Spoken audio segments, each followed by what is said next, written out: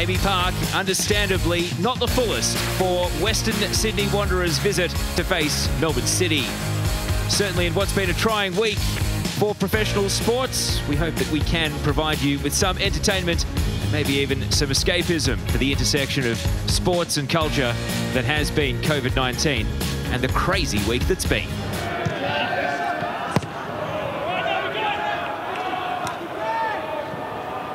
Duke just commanded the ball to his feet. Saw Tate Russell over on the right side. Good first touch from Russell to play it into the path of Muller. And the return ball. Tate Russell. What a goal this is! Western Sydney Wanderers strike in style. And Tate Russell has saved an absolute beauty for his first A-League goal. And everyone, bar the keeper, runs down to celebrate with him. A moment of inspiration. As Atkinson tries to get McLaren into it. And now the deflection may work out quite kindly. McLaren cuts it back to Atkinson. Noon wants it back stick. Atkinson is going to go himself, and the deflection still saved very well. And now in comes Noon, goes to ground, and the penalty is given. Sold it for all it was worth, and the referee was buying. City will go to the spot.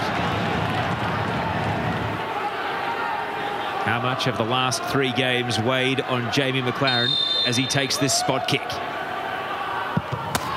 Down the middle he goes, and we're level. McLaren breaks his scoring drought. His 20th goal in a City shirt, and we're level 1-1. Yeah, great penalty there from Jamie McLaren. Obviously, Loper thought he was going to pick a side and go early, and he just waited for him to go and then just hammered it straight down the guts. Curtis Good back with the ball at his feet. Atkinson. And just got rushed there by O'Doherty. Wanderers.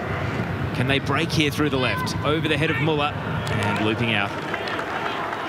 Yeah, sloppy play there from Nathaniel Atkinson. Just got caught on the ball. Can't afford to do that. And obviously O'Doherty, the ball he overhit for a goal kick. Again, the last 5-10 minutes in particular, just been sloppy for both teams. They can't keep the ball at all.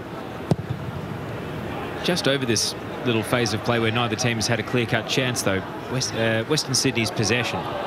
Curtis Good. Oh, it's a poor header. It's presented a great chance, and it's going to be bundled off the line. Incredible. How did Cox not score? An open net was gaping, and it hasn't crossed the line. That's the question. Referee Kate Jakovitz is just waiting for word on the earpiece to the other teammates. Here's another look at it. Simon Cox here. Oh, wow. He thought it was going in. And I'll tell you what, that's Curtis Good. What a recovery run to get there on the line, stick the big foot out and save his team there, save his blushes, because he was the one that gave it away.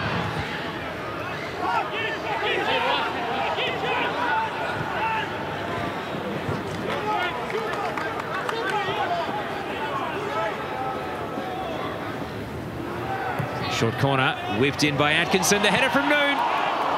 And he can't get it to fall inside the left-hand post. Better here from City, good ball in. And into the arms of Glover that goes. It should be enough to secure a point for Melbourne City. Nazarene. Thought he was being grabbed by Russell, but nothing doing. And that will be that. They have to share the points. A point that suits Melbourne City certainly more than it does Western Sydney Wanderers. And for Adelaide and Western United, they will be the happier as Wanderers fail to bridge the gap back to the top 6 in spite of leading in this game. Melbourne City dominated at the end of the first half, but never really recaptured that magic as the game went on.